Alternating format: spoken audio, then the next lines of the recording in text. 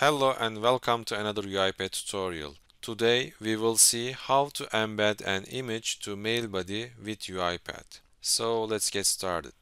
First, I need to define ImagePath variable to be able to retrieve the image that I am going to use in MailBody.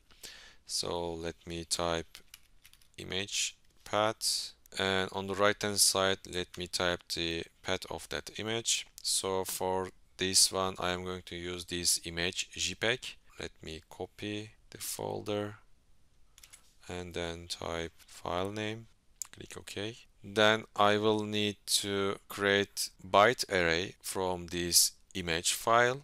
So for that let me define byte array variable, and on the right hand side I am going to use system.io file and read all bytes from this image file. So here I need to provide the image path, so I will type my image path here and it will create the byte array from that specific image. But here I need to change this one to array of bytes, and it will be byte array. Then I need to convert this byte array to base 64 string. So for that let me define this base 64 string variable, and right hand side converts to base 64 string, and inside that I will use my byte array. Okay. So I got my base 64 string. And after this one, I need to define my HTML tag for this image. So for that, let me just create HTML tag. And on the right hand side, I need to specify the image tag actually, so that it will be appending on the mail body and it will be shown as an image inside that mail body. So let me just type image, and here I need to specify some property which will be the source of this image, and here I need to type as data image and JPEG, then base 64, and then I need to type base 64 string variable. This is an HTML tag and I need to get this image as base 64. For that I need to replace this variable with that actual base 64 string. That's why I am putting this dynamic variable here. So let me put another double quotation here and click OK.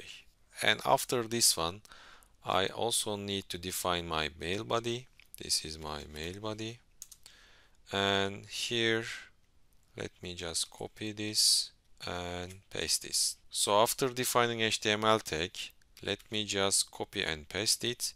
Here I am going to replace this variable. So let me type HTML tag. I will use replace function.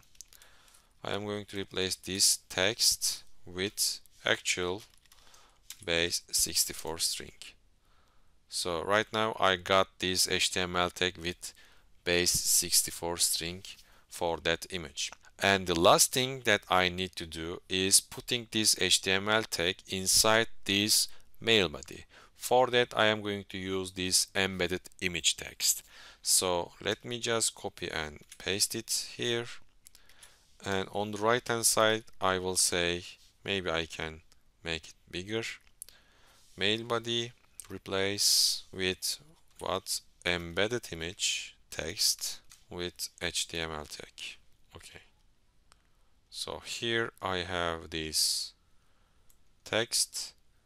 Okay, and here I am going to replace this text with this HTML tag. And as a last step I will send this email. So let me get send Outlook mail message to my test account,